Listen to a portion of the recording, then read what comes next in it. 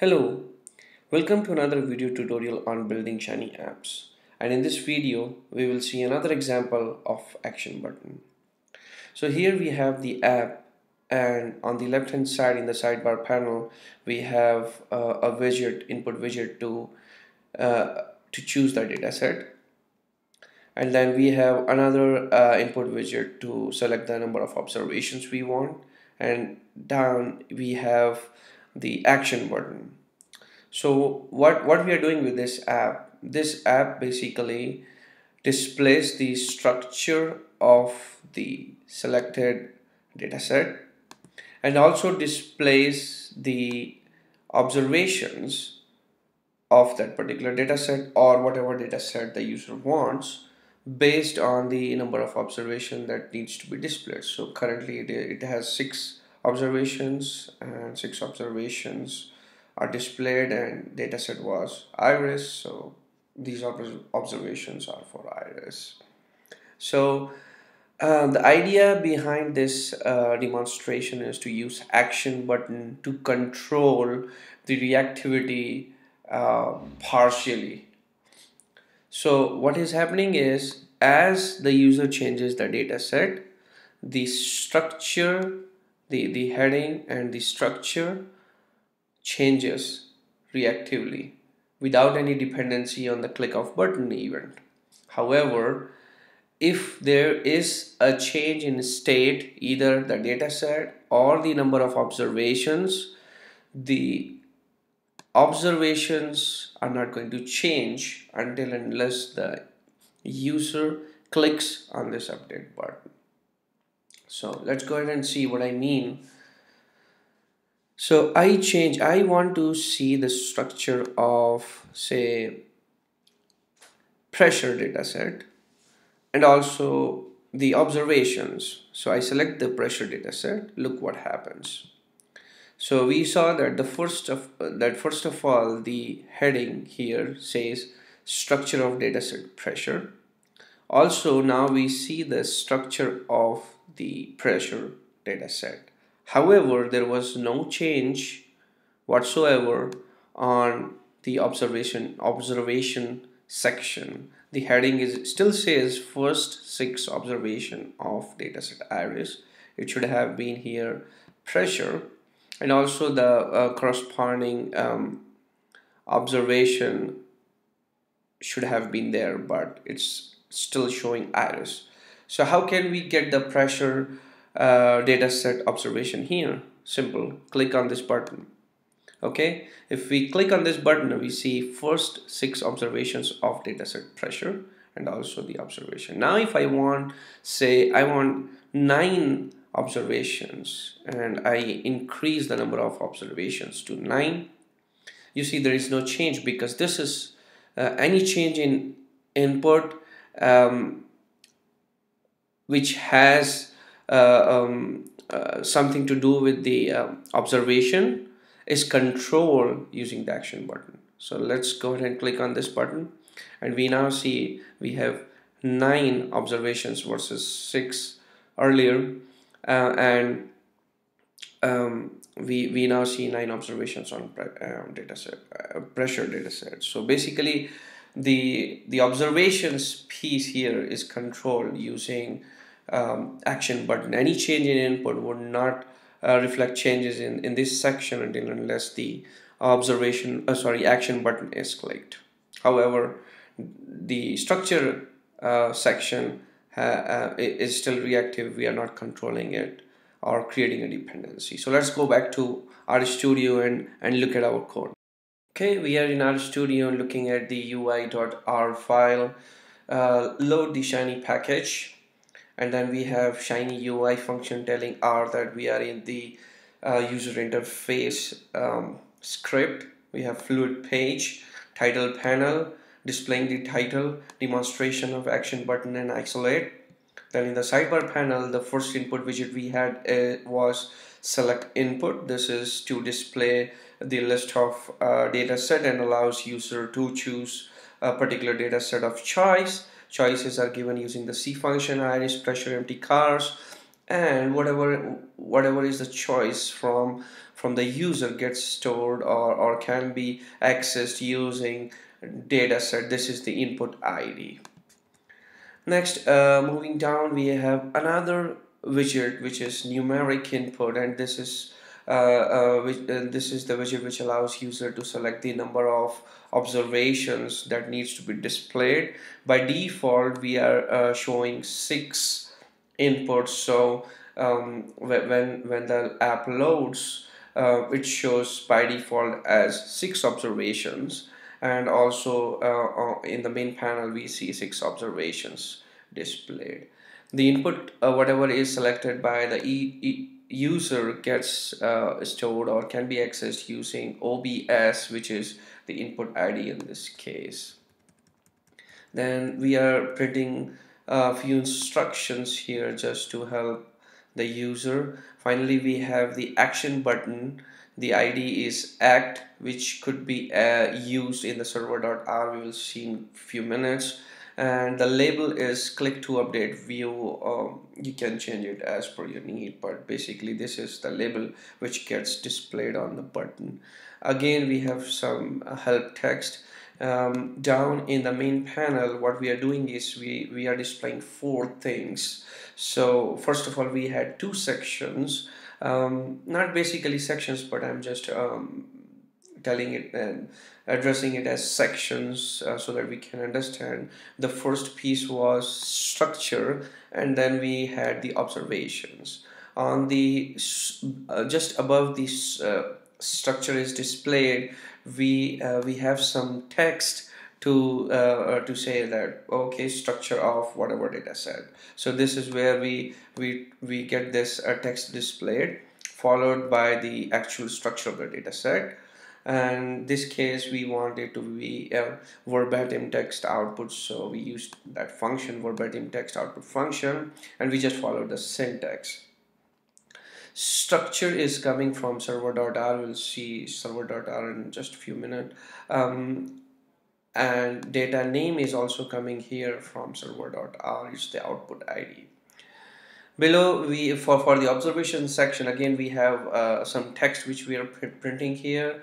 Observation is coming from server.r. It's the output ID in server.r, and we are just printing whatever that just above the observation table. We are printing how many observations, 6 observations of virus data set, or 9 observations of pressure data set.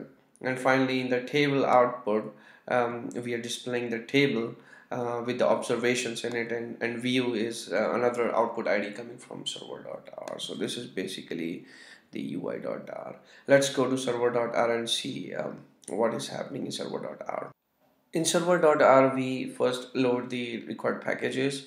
Then we have shiny server function telling R that we are in the server side script. In shiny server function, we have input output, and the first render function we have here is render text. This is to display the heading just above the output where the structure is displayed, and we say structure of the data set, whatever user has selected, iris or pressure or empty cars, and that is coming using the input ID data set, and we are accessing it using input $data set.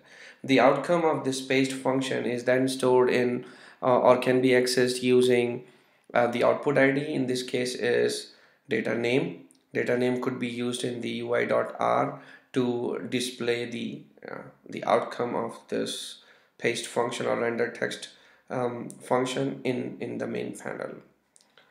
Then we have another render function which could be used to display the structure, and we have used in this the str function to fetch the to return the structure. And what we are doing is we are applying structure function on the data set chosen by the user. Remember that the input $data set will be character type. So in order to get the actual value, we need to use get. So get function on whatever was the input variable, will give the actual value, and then we will apply str function on that to get the structure. The outcome of this render print function will be stored in the output id or output variable structure, which could be again accessed in the ui.r, and we see here a verbatim text output structure to display the structure. Okay, next we have another render text function, and here is where we are going to use isolate. Remember, isolate goes with action button, and this is where we are controlling the observation piece. So in observation piece we have two things. One is the heading saying first x, whatever a number of observation user wants, first x observations of the data set, whatever data set it is, right? So that is what we are going to print here, and also underneath that we are going to print the observations. Again, both are controlled, both the things are controlled, or they have a dependency on the click of action button. So the way we do is action button goes hand in hand with isolate. So we have a render text input $act. So what is input $act? Act is nothing but action button, the id of the action button here, act. So we are trying to access that here, so we say input $act, and then we have the paste function under the isolate. Remember, whatever needs to be controlled has to be under isolate, has to be within isolate. So this paste first n observations of the dataset, whatever, this should change whenever the action button is clicked, not whenever the input changes, but if there is a change in the input, the output should, or there should be the change should reflect only when the button is clicked. That's what we are telling by keeping it under isolate.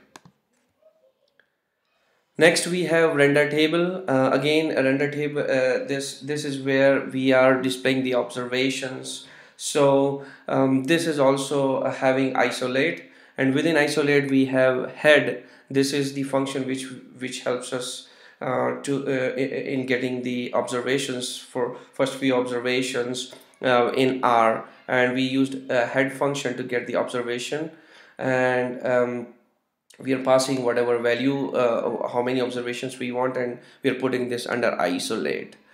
So if we see, we have render table. Again, we are accessing the action button id input $act, and then we have isolate. Under isolate we have head function to get the observations.